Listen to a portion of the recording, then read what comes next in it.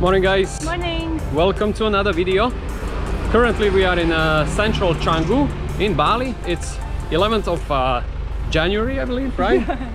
And today we're going to be talking about a very interesting topic. We received a lot of questions from you guys regarding digital nomad lifestyle in Bali, how good it is here, how many people are living here as a digital nomads, and overall quality of services and co-working spaces and so on and so on. So that's what we will be talking about today. We're gonna try to cover a few major questions you are guys asking us. So we're gonna talk about prices of living as a digital nomad in Bali. Internet. We're gonna be talking about internet, speeds of internet and prices possibly as well. We're gonna talk about weather in Bali. We're gonna talk about amount of cafes and Things to do in co-working general. places, and also things to do as well. Cost of living. That's what I mentioned. Yeah. And also we're gonna talk about what insurance are we using as digital nomads, and so on and so on. So it's gonna be very interesting today.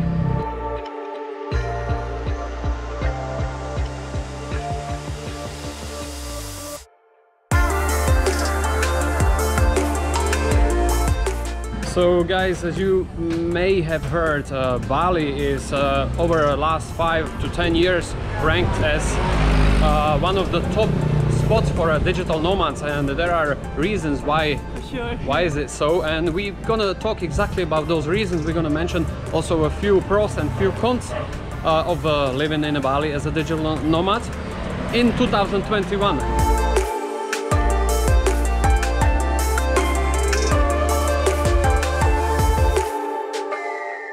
Guys, so first thing we wanted to talk about is obviously internet, the most important thing for a digital nomad.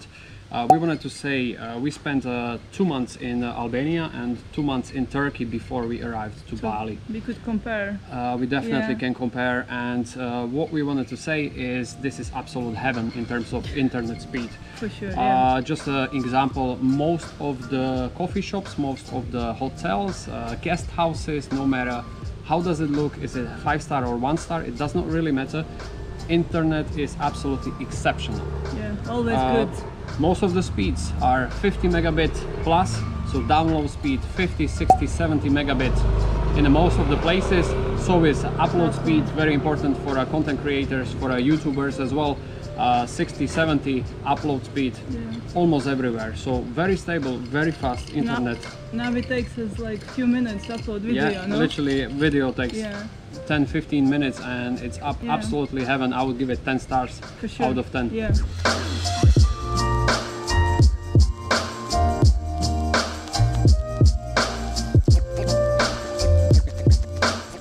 Another very important thing we wanted to talk about is co-working spaces. Obviously very popular topic as well. From the place where we are seated right now, if we just Google down, we're gonna see about probably 20 co-working spaces in just literally walking distance from where we are. We are at the Batu Bolong, so very central. If you Google it down, madness, I never seen anything like that. So many of them. Probably the highest density of co-working spaces on earth are in Canggu, the place where we live. Second most dense co-working spaces area would be probably Ubud. Many people are comparing Canggu and Ubud, where to go, where to stay. Co-working space is probably very similar level. Canggu definitely wins in that aspect, but if you are a person who enjoys a little bit of more lifestyle, a bit more yoga, connected with the nature, you go to Ubud.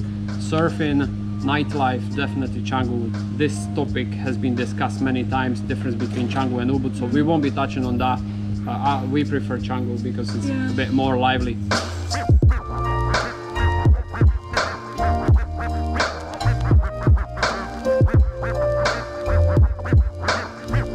Talking about the best co-working spaces in Canggu, definitely number 1 Dojo, Tropical Nomad. Tropical Nomad. Third one would be Genesis Creative Hub, is a new one, and also there is a lot of new co-working spaces created over the almost time, every month something new Yeah. is. What is very cool as well is these are not just the co-working spaces, they are co-living spaces, so you can actually live in there. They offer gym memberships as well. They have a swimming pool inside. The good example is Zin Cafe.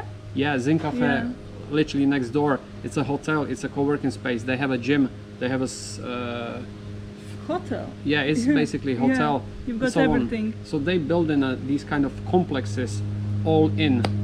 Absolutely amazing thing. Most of these co-working spaces are working on Monthly membership, as Alina said, that's correct.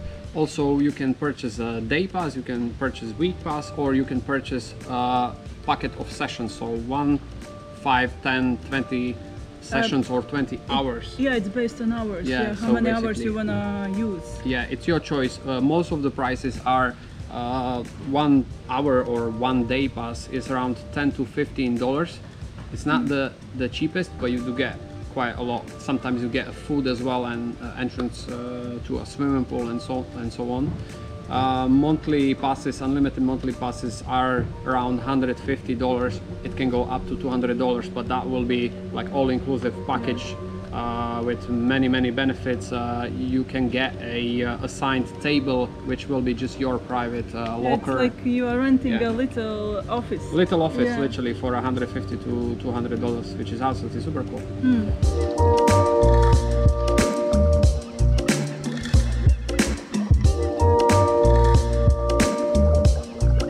If you are a digital nomad, you probably have heard about VPN, which is virtual private network.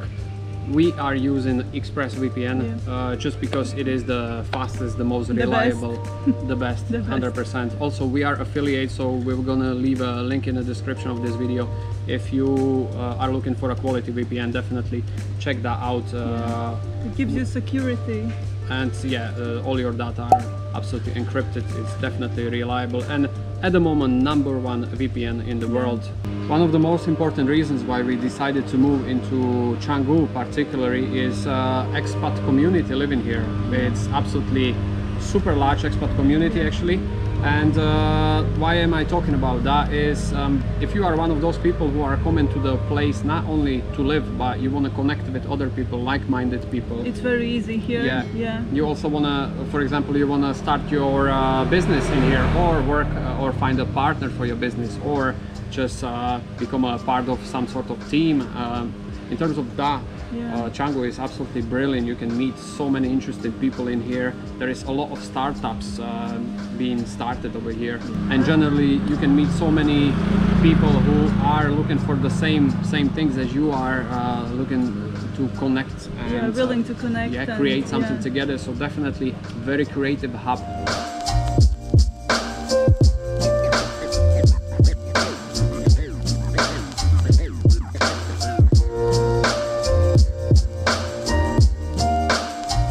In terms of healthcare in Bali, particularly healthcare in Canggu, we haven't had experience personally with local hospitals.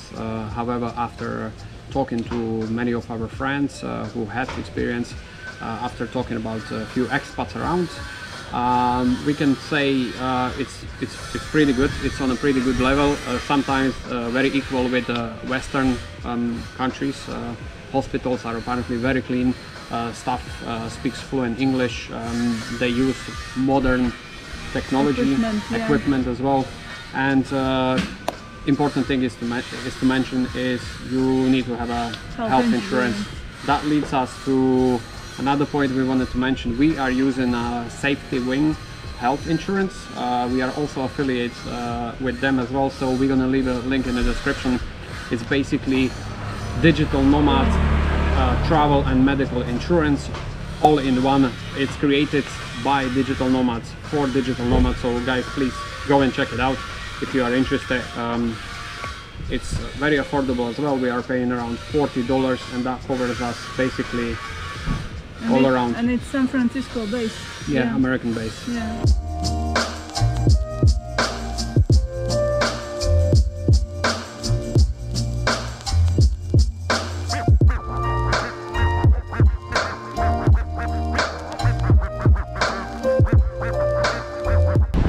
Guys, we've stopped in environment for a little bit because we have a beautiful day today and we wanted to go on the beach and probably continue talking. Another topic we wanted to mention is it family-friendly environment, family-friendly community actually. And at the moment we've got plenty of kids running around. We are on the beach. We see many families, young families coming here. The babies. Yeah, all families are moving to Canggu. They're renting a 1-2 bedroom villa and cost of living is going to be mentioned in the end of this video. So make sure you stick around because we're going to be talking about how much all of that costs actually. And in the future we will do a separate video. 100%. Yeah. So we are currently tracking everything. We are spending literally every penny. Every penny. So we will create separate video about cost of living in depth in Bali for a couple or per single. We can talk about that as well. So make sure you stay tuned for that as well. Let's get back to the topic. Family friendly. What's the English like in here? What's the safety like in here? All of those are absolutely great. Everyone speaks English. Yeah. They will understand for sure. What do you want? Yeah, literally on every level. Young ones, older ones as well. They all speak decent English, so no issue whatsoever. Yeah. There is so many activities for children and for whole families as well.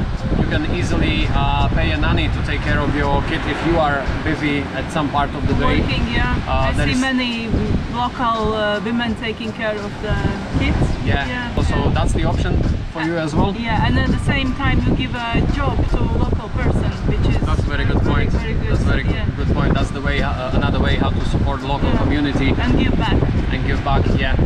Many families are coming out in the evenings on the beach playing, kids are running around, so I don't see any reason why would that not be a friendly environment for a family.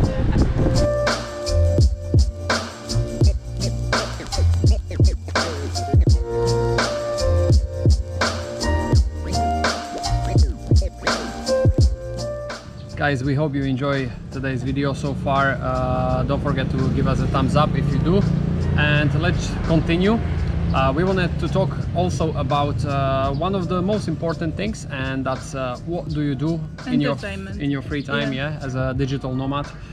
Is there anything to do outside of restaurants and cafes? Yes, there is a lot of things to do. Probably the most of things to do out of any other country we have visited so far. Yoga, fitness, surfing. You can attend millions, trillions of different classes, dancing classes, retreats, breathing classes, meditation as well. Yes. So there is so many things to do in any area of your life you want to get improved or improve. You will definitely find somebody to help you with that, and that's all in a Canggu for sure. Right guys, let's talk real stuff now, and we bet you cannot wait until we start talking about the prices finally. How much does it cost to live in Canggu or in Bali as a digital nomad in 2021? We're not gonna go too much into depth about this topic because we said we're gonna create separate video about that. So I've got it written right now, and we're gonna just cover basic prices, approximate prices we are paying. So at the moment we are paying for our accommodation, which is sort of a shared guest house. I would say it's something between a villa and a guest house. It's 1 bedroom, and we do have a shared kitchen and like swimming pool. Yeah, so we do pay for that 4 million Indonesian rupiahs, which is around 200 pounds or $230.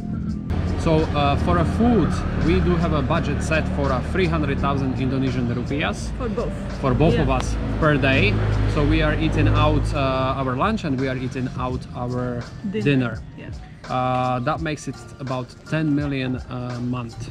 It's still really low, but we can fit easily. Yeah, we are fine. 2 millions on the top of that I would add as eating out in some... Going out somewhere. Yeah, going out for a drink and so on, so extra 2 million to that.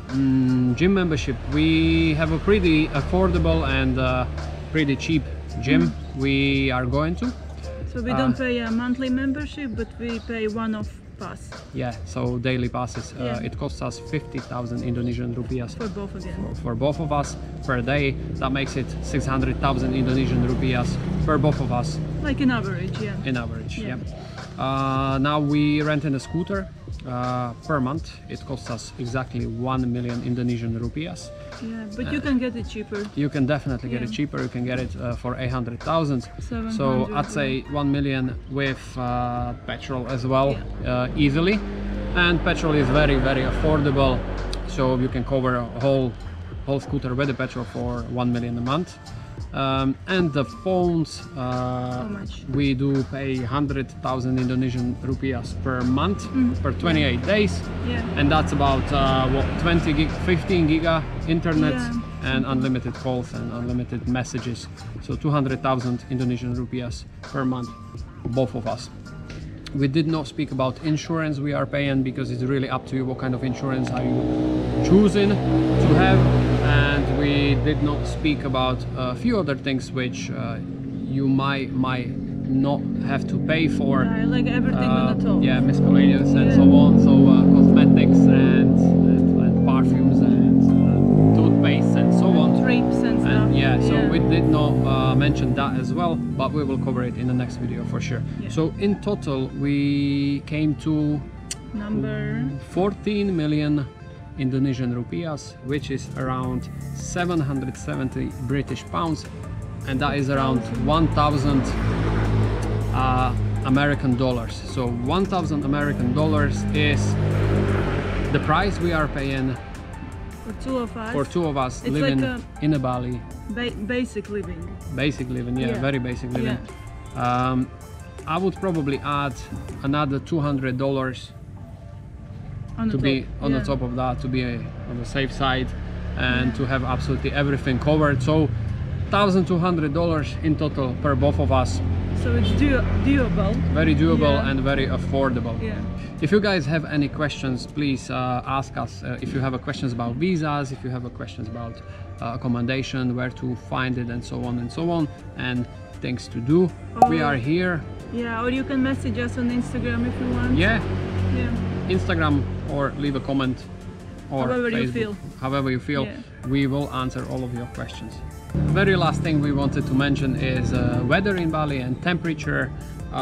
As you've seen during today's video, we started sunny, so basically first half of the day is sunny, second half of the day It's not so is sunny. rainy, cloudy, but we are in the middle of a rainy season. Yeah. It's January, so rainy season lasts between November and April, and summer season or hot season is April until basically October, November, around 30 degrees, which makes it perfect for any digital nomad. Amazing internet, very affordable living, very affordable accommodation, plenty of things to do, friendly people. Yeah. And beach, whatever you want, you can get in Canggu. So we highly recommend you, if you are considering Canggu, it's definitely one of the best places to be if you are a digital nomad. Yeah. We hope you guys enjoyed today's video. Please don't forget to give us a thumbs up. Don't forget to subscribe as well. And we see you in the next video. See you. Take care. Bye bye.